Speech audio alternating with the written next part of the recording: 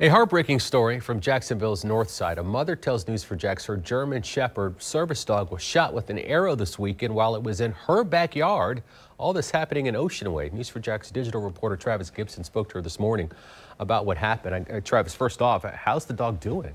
Well, this is Khaleesi, and luckily she's doing okay. She's pretty tough and expected to recover, but the dog's owner said there was a time where she wasn't sure if the beloved family dog was going to survive.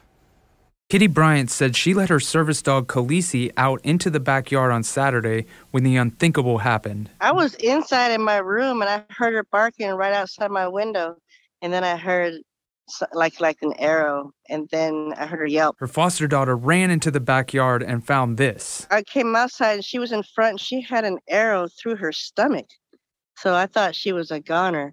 But I called 911, and then after I got off the phone with them, I called emergency vets, so I could only find one vet. Bryant then rushed Khaleesi to the vet in Jacks Beach, and she had emergency surgery to remove the arrow from her GI tract. She credits the vet with saving her life, and Khaleesi is now at home recovering. But there are still questions about who would do such a thing and why. She's really not a mean dog, and she likes the cats and stuff, so she was just barking.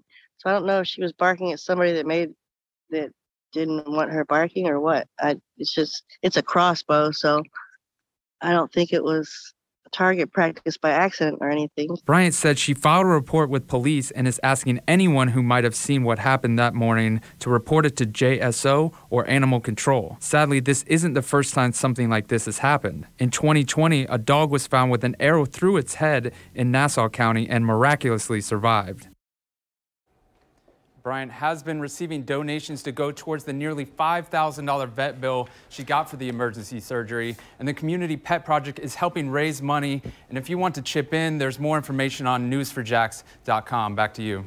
And Travis, as I understand it, that Khaleesi, this really isn't the first traumatic experience the dog has endured? Yeah, unbelievably, the dog was actually hit by a car one time a few years ago, but recovered. And I know it's more of a cat thing, but it seems like this dog kind of does have 9 lives. Yeah, we're so glad that Khaleesi is okay. Hopefully, they'll be able to catch the person responsible. Absolutely. Travis, thank you. Thank you.